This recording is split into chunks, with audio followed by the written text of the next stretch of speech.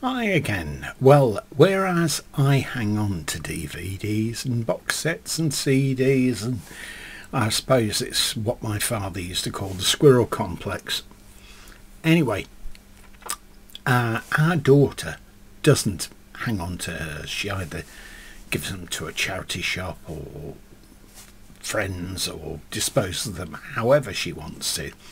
And she asked me the other week if I'd seen a series called Happy Valley starring Sarah Lancashire.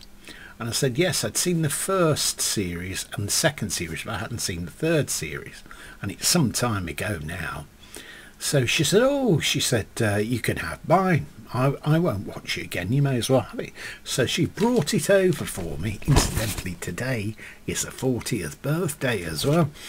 And the first two series are in this box. There's 4 discs in total, and it says starring Sarah Lancashire, Siobhan Finneran and James Horton, and various other people as well.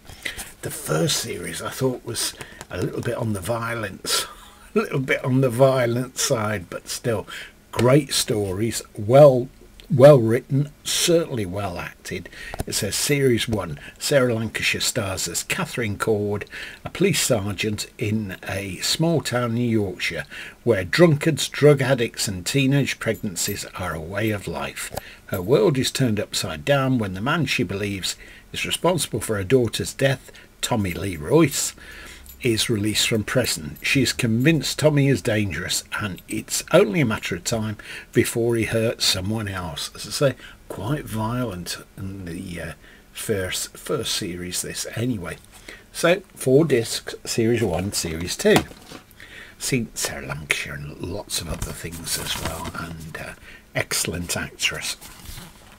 This one, which is Series 3, I don't know if there's going to be a Series 4 ever made.